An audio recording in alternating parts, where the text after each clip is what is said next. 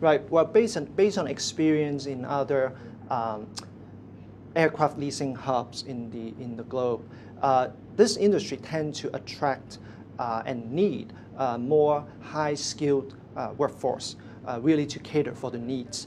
Therefore, I think in the long run, we would expect there will be a lot of training opportunities and also therefore development of a high-skilled workforce in order to really service this industry.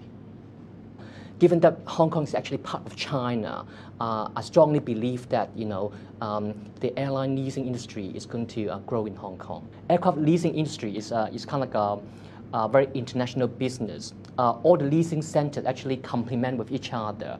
I think it will just help each leasing center because the pie is actually bigger going forward.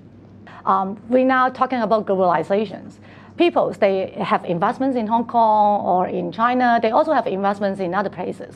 So we need more aircrafts to facilitate the traveling in our China, in our Hong Kong. So that's why this is the major drive of the aviation sectors. I think right now the major hurdles for Hong Kong becoming a very successful aviation hub probably will be the tax regime.